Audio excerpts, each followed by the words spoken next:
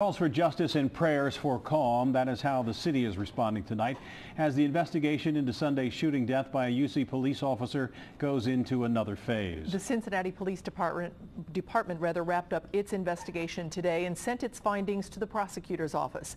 And Prosecutor Joe Dieters made it clear that the body cam video the officer wore will not immediately be made public. Local 12's Anjanette Levy spoke with the family of the man who was shot and killed. She begins our team coverage from UC's main campus. Anjanette.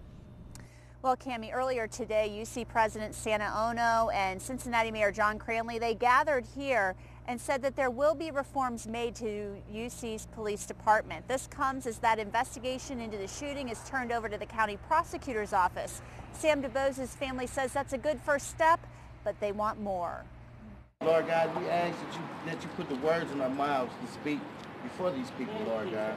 A prayer for Sam DeBose and his family. They are frustrated, especially DeBose's fiance.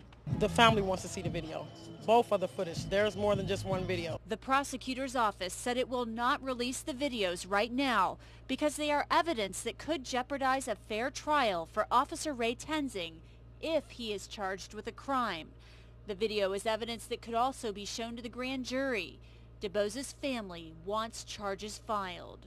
Because he did not follow proper protocol and murdered an innocent man, an unarmed innocent man, this case has now been pushed into the hands of the prosecutors, who at this time is not releasing the video footage because of the incriminating evidence on it. Our hearts go out to you, and we mourn with you. Today, UC President Santa Ono said reforms are needed in UC's police department. Cincinnati police will offer mentoring and training.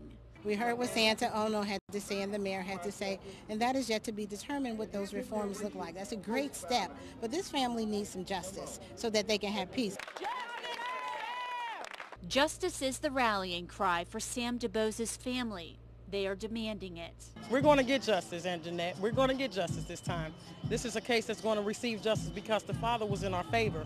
He made sure that the videos did show what happened that night. And tonight there was a forum in Bond Hill. Some members of clergy, local clergy, were added to the agenda in that public forum on another topic. Those people, those clergy members, they did offer prayers for Sam DeBose's family, and they said they will be around to ensure that reforms are made to UC's police department. Reporting live from UC's campus, Anjanette Levy, Local 12 News. Thank you, Anjanette.